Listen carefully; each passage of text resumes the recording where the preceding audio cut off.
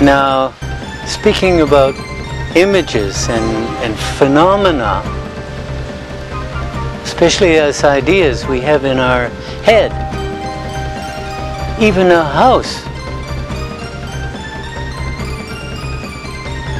even when we say, I want a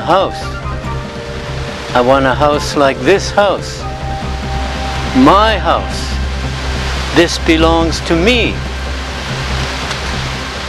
This is all wrong view of reality, because a house is made of the same kind of materials that make up nature, and a house cannot last.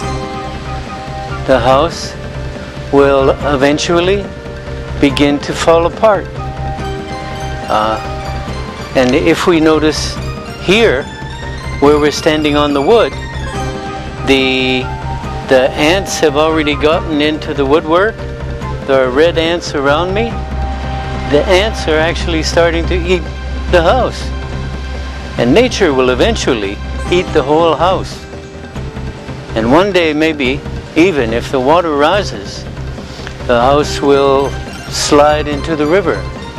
So just like the great tree, which we think is permanent, even in the idea of a house and a home and a place for me, has no reality. It's only an impermanent idea, something we're grasping after in the mind, which we can never in reality, in ultimate reality, find.